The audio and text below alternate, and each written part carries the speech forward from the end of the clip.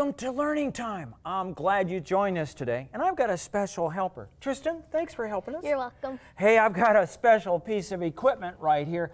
And Tristan, what does that say? Danger, high voltage. It says danger, high voltage. Keep fingers away. Keep your fingers away from that. You know why? Why? Because there's going to be a lot of electricity. Now, this happens to be a very special piece of equipment called a Jacob's ladder. Isn't that an interesting word or term? Mm-hmm. Now, would you like to see me demonstrate it? Yes. Well, it's all plugged in, and all I have to do is just kind of flip this little switch right here. Now, we're not going to touch it, are we? Nope. No, because it's dangerous. Here we go. Let's try it. Oh, do you see that? What is that? Whoa. What does that look like, Tristan? Lightning. Looks like lightning to me. You know what? That is electricity. And this is our Jacob's ladder. Is that dangerous? Yeah. You know, I think it's dangerous. Do you think it's hot? Yeah. It kind of looks like a little flame up there, doesn't it? Whoa, look at there. And it starts a little fire.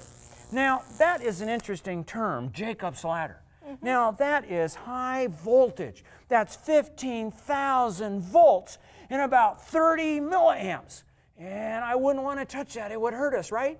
Now, can you hear that? Can you hear the sound, Tristan, when it goes up? Listen to that. Whoa!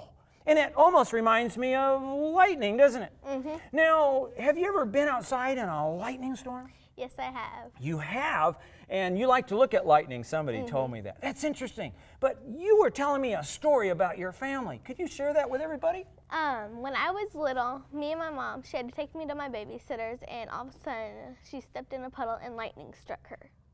Can you imagine? What happened to her? Was she okay? Yeah. Did she get shocked? Mm-hmm. Should you be outside in storms?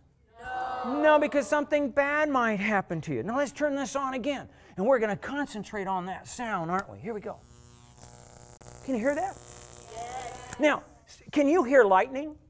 Yes. Yeah, because lightning crashes through the air, can't we? And we can hear it, and we call that thunder, right? Mm-hmm. But we shouldn't be outside. We should be inside, and we want to be very safe. Well, sound is interesting. If the air didn't carry sound, we'd never hear the lightning. All we would do is to, what, see the flash, wouldn't we? Now, you know how we can tell if lightning is far away from us or closer to us? You know how we can tell? Mm-hmm. How can we tell?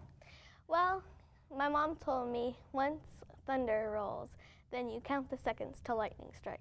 That's right. You count the seconds. So if you see the flash, what you do is you count the seconds, just like Tristan said, and you count 1,000, 2,000, 3,000, 4,000. If you get to 5,000, do you know how far the lightning's away from you? About 1 mile. Isn't that interesting? Because sound travels about 1,100 feet per second.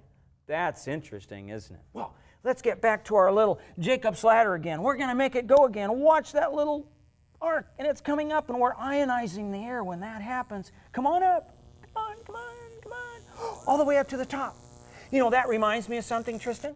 You know that Jacob, Jacob in the Bible? Yeah. That's a neat story, isn't it? Mm-hmm. You know, he was running away from home and running away from his brother because he kind of cheated him a little bit, didn't he? Mm-hmm. And God gave him a wonderful dream. You remember the dream in the Bible about Jacob's ladder? Yeah. Well, that's why this is called a Jacob's ladder, because that little arc, it starts at the bottom like we start climbing a ladder at the bottom, and we go rung after rung, and we get higher and higher up on the ladder. You know what that dream was all about?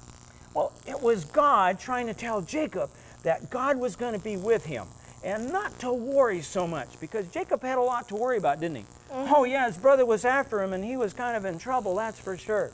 Well, God's always with you and I as well. And when we learn more about science, we learn more about our Creator, God.